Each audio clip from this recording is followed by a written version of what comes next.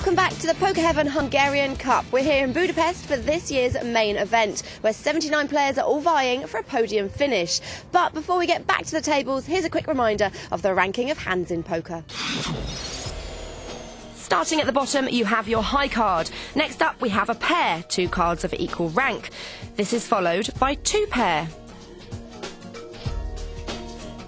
Then 3 of a kind, which is 3 cards of the same number, also known as trips. A straight is 5 cards in the same order with different suits. A flush is 5 non-sequential cards of the same suit. A full house is a combination of 3 of a kind and a pair. 4 of a kind is exactly what it says on the tin. A straight flush is 5 cards of the same suit in a numerical order. And finally, a royal flush, the daddy of them all. A straight flush ending in ace high.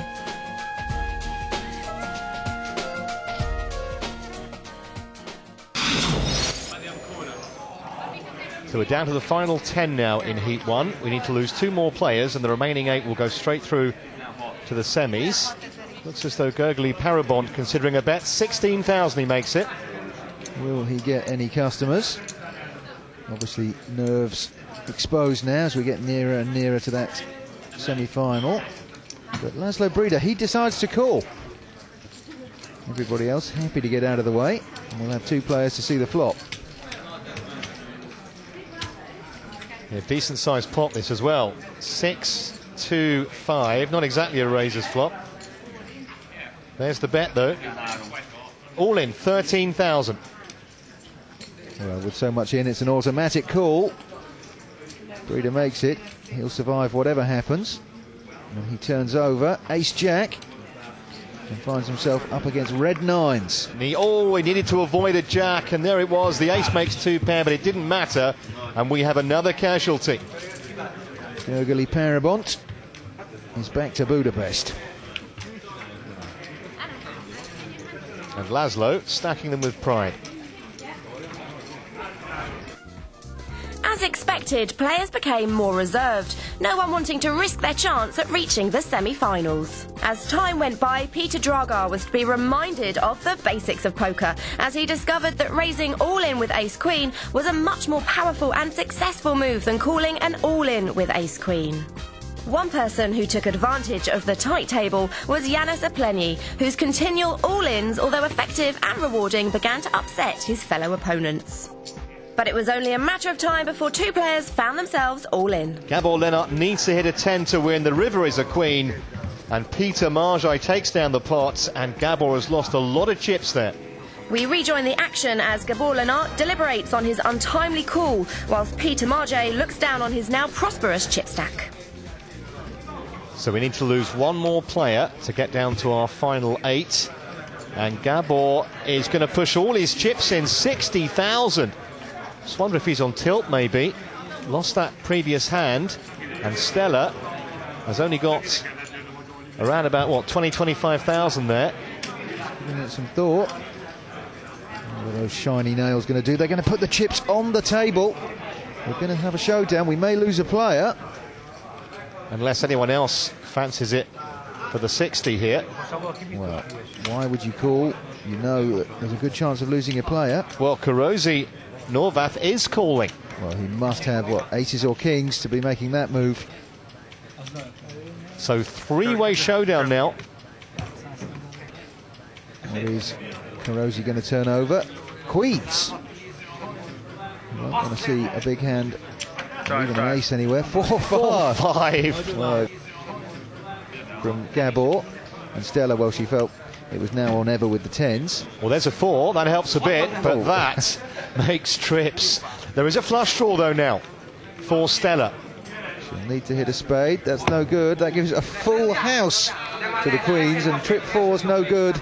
No spade. So 2 players knocked out. We say goodbye to Gabor and Stella, and it will be Karosi Norvath who's pulling in a massive bundle. So an explosive finish to day 1 here, and in the end it's only the 7 players who will head to the semi-finals on day 3. everybody was playing so tight, because everybody was waiting for the good hands. And yeah, actually I had to push as well. I had luck with a pair of kings and I hit the set. But yes, you mentioned as well, people were folding ace-king as well, so it was really tight.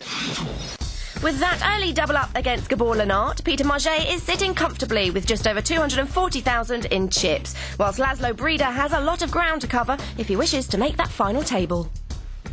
Well, it's now time to take a break from the tables as we go and find out a little bit about the history and culture of this Hungarian capital as we go out and about in Budapest. So here we are in the beautiful Hungarian capital. One of the most striking features of Budapest is the giant Danube River. The river is vaulted by 9 bridges, one of the most recognisable being the Chain Bridge, which has become a symbol of Hungarian liberty. Now, the other side of the river is Pest, which is the more industrial part of the city. But if you cross one of the 9 bridges, you come over here to Buda, which is where we are now, and it's the home of the castle district. The castle began its life in the 12th century, when King Bela IV of Hungary built his royal home. We've now come to the Parliament building, which is one of the largest and most well-known buildings here in Budapest.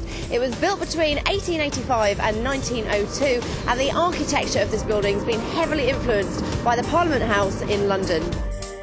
At 900 feet, it is so long that it has 2 separate tram stops of its own. Just down the road from the Parliament building stands the largest church in Budapest, whose landmark dome can be seen from all over the city. The construction of the church took 60 years to complete, and visitors can enjoy a trip in an elevator up to the circular lookout at the top, where you can enjoy stunning views of the city. Situated by City Park, a more modern but no less important addition to the Hungarian capital is Hero Square. Lying at the end of Andrei Avenue, the square holds the Millennium Memorial. This tall monument is surrounded by statues of the leaders of the 7 tribes that founded Hungary in the 9th century. Like Hero Square, Budapest is a city steeped in history and beauty, and well worth a visit. So, 7 excited players are already through to the semi-finals from day 1, but it's now the start of day 2, and another 40 poker enthusiasts are ready and waiting for their chance to be crowned this year's champion. The Poker Heaven Hungarian Cup continues. Day 2 now, and Robert Mackay from seat 5 raises it up to 500. He's got a couple of callers, Grub, too. Well, we're 5-handed going to this flop. But they check round to the razor, and Robert Mackay puts in 1,200 chips. That should sort the wheat from the chaff, and we are seeing cards being folded. Just one more player to get through. It's Laszlo Pusey, who wants to play. Very impressive visor he's wearing. Looks like something from the future. Ace on the turn. Pusey very quick to check it, but not so Robert. He's come out batting again. Pusey calls. We will see a river card. It's another 9 and another diamond. A very quick check again. Well, it's gone check at the end, so showdown. Ace-8 for Robert. Pair of aces for Robert. He'll pull it in.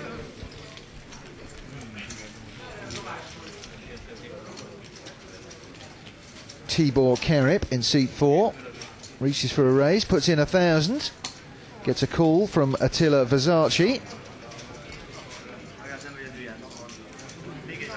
The button and the blinds decide to abandon ship, so 2 gentlemen will see 3 cards. Here we go to the flop then, which comes King, Jack, 8. There's a couple of spades on board there too. Who's going to be the aggressor? Well, Tibor coming out batting here. He bet pre-flop. Now, what is Attila going to do? 2,500's the bet, and he's just doubled it. You expect aggression from someone called Attila, but he has been attacked right back in a very firm fashion by Tibor Karip. Suddenly those cards don't look so pretty, but he makes the call. Oh, when Tibor shows he's got pocket ace, he's got a set. Happy about it, but that opens the door a little bit for Attila. A king or a jack would give him a better full house. It isn't to be. Oh, the dealer's folded the wrong hand there. Tibor, very quick to tell her, I have got 8s full of kings. He was very polite there as well, wasn't he? But he was pretty quick. And unfortunately for Attila, who had trip kings, not enough. He's gone. Nice to see a happy winner.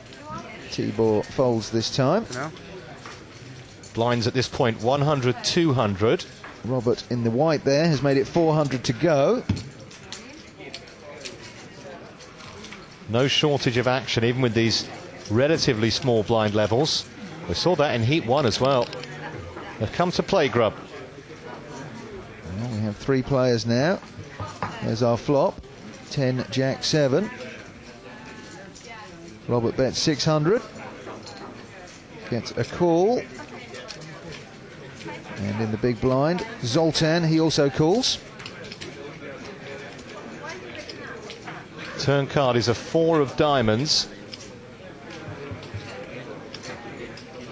Robert's been very aggressive pretty much all day. Looks like he's betting again. 2100 this time. Gets rid of the player in seat 9. Zoltan has come back over the top, all in. It's about 7,000 chips.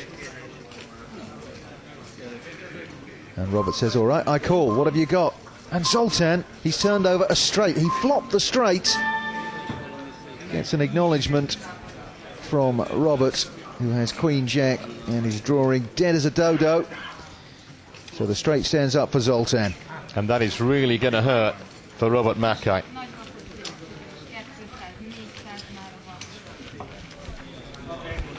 Blinds now up to 3 and 6. And it is Backeye Norbert who raises to 1,600. He gets a call there from Dagdalan Burhan. Also a call from Daniel Victor as well. So a lot of money in the middle. A raise and 2 callers. We should see some competition here. The flop comes 7, 9, 10. Well, Dagdalan bets 5,000 there. All in, says Daniel. Gets rid of the ace-queen. But a very, very quick call from Dagdalan. The card will go over. Top pair there for Daniel Vicor. And Dagdalan showing pocket 8s. Well, he's got an up and down straight draw. And he hits it straight away. Would you believe it? So this one pretty much over. 7 is no good. That's 2 pairs for Daniel, but it's also a good luck and goodbye. And he'll feel maybe a little bit aggrieved as well. And when it's your day, it's your day. And Dagdalan is all smiles. It was very unfortunately. But I like the tournament. It is a good idea that many people can show his knowledge now for not too high entrance fee. Well, Laszlo Wenzel hasn't played many hands, and he's all in here. It's usually a sign, Grub, that he's got some kind of strength. Well, he's been called by Georgi Vicor, who's now virtually dead. And now he is dead. I just wonder whether he's on tilt. He got a bad beat not too long ago, and I think it still might be affecting him. Yeah, calling with King 5 is a sign that it is time to leave. Go home, have a cold shower, and possibly cry. Well, we started day 2 with 40 players and we're now down to 24. So join us after the break for some more action from the Poker Heaven Hungarian Cup here at the Royal Poker Club.